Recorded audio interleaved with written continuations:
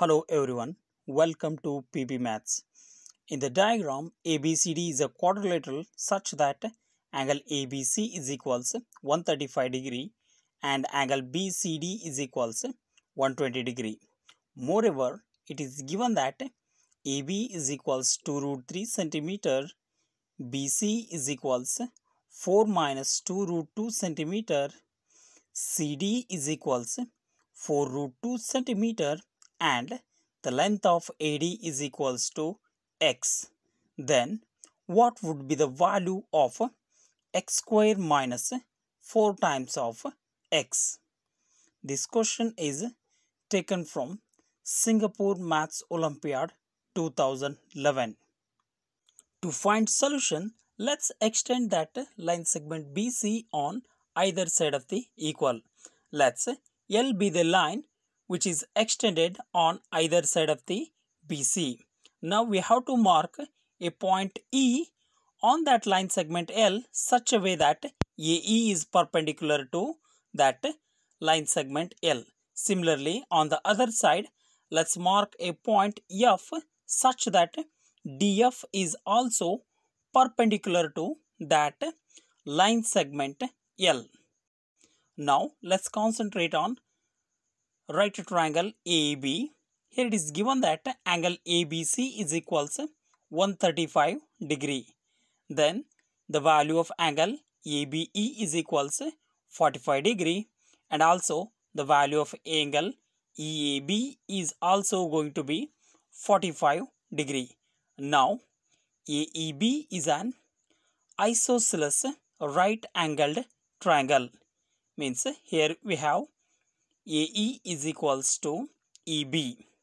Let's find out the values of AE and EB with the help of Pythagoras theorem. With the help of Pythagoras theorem, we can write AB square is equals AE square plus EB square. Since AE and EB are equal to each other, we can write that 2 root 3 whole square is equals 2 times of AE square, which is equals to 6 equals AE square. Then AE is equals square root of 6. So the length values of AE and EB is equals to root 6. Now in another right angle triangle DFC, angle C is equals to 60 degree because angle DCB is equals to 120 degree. Let's use trigonometry to find the lengths of CF and DF. Let's use cos theta here. So cos 60 degree is equals CF by CD. So half is equals CF by 4 root 2. So the length of CF is equals to 2 root 2 centimeter. Let's find the length of DF now. Let's use sin theta here. Sin 60 degree is equals DF by CD. Then root 3 by 2 is equals DF by 4 root 2. So the length of DF is equals now 2 root 6 centimeter. Now let's calculate the entire line segment value of EF. EF is equals EB plus PC plus CF, which is equals to root 6 plus 4 minus 2 root 2 plus 2 root 2. So the length of EF is going to be 4 plus root 6. Here minus 2 root 2 and plus 2 root 2 eliminates. So the length of EF is 4 plus root 6. Now on the line segment DF, we have to mark a point G such that AG is parallel to EF. That is AGEF is a rectangle. Now we know that in a rectangle, opposite sides are equal to each other. So AG is equals EF is equals 4 plus root 6 centimeter. Then let's calculate dg. dg is equals df minus gf.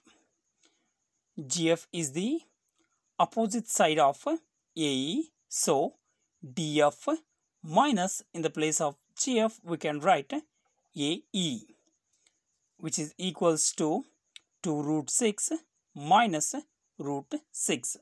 So the length of DG is now root 6. Now AGD is a right angled triangle, right angled at G. Here also again use Pythagoras theorem to find the length of AD. With the help of Pythagoras theorem, we can write that AD is equals AG square plus DG square. The length of AG is 4 plus root 6. So 4 plus root 6 whole square plus root 6 whole square. By simplification, we found that the value of x is equals square root of 28 plus 8 root 6, which is equals to 2 plus 2 root 6. That is the length of AD, which is equals to x. But here we need to find out the value of x square minus 4 times of x. So 2 plus 2 root 6 whole square minus 4 times of 2 plus 2 root 6. By expanding that, we can write 2 square plus 2 root 6 whole square plus 2 times of 2 into 2 root 6 minus 8 minus 8 root 6. Further simplification, we can write 4 plus 4 times of 6 plus 8 root 6 minus 8 minus 8 root 6. Plus 8 root 6 and minus 8 root 6 get cancelled. Then we have 4 plus 24 minus 8, which is equals to 28 minus 8. So the value of x square minus 4x is equals 20 centimeter. That is the solution. I hope you got this solution. Thank you for watching the video.